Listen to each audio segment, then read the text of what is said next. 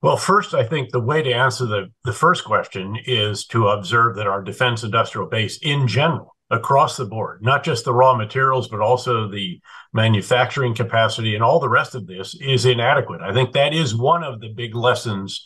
of this war is that it is conceivable that you can have wars in which lots of munitions are used, unlike the wars that we have seen in recent decades, where we used a lot of stuff, but nothing that couldn't be replenished fairly expeditiously.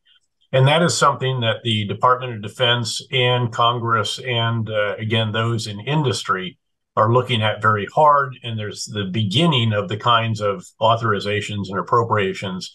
that are needed to rectify that. And again, then the raw materials component of that will be important as well, just as we are having to relook the sources of raw materials for a variety of other industries, including a lot of those that have to do with electric vehicles and batteries and so forth.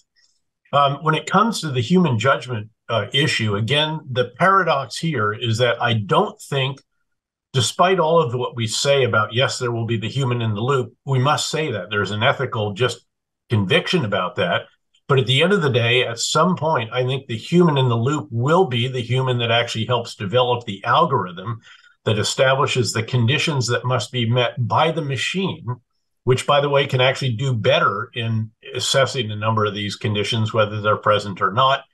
with facial recognition, gait recognition, a whole bunch of ways of validating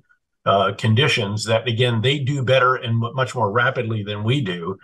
But if the human in the loop is there right up to the final decision, literally to pull the trigger, your machine may lose because the other side's machine may not have that person in the loop at the last minute. This is a real paradox.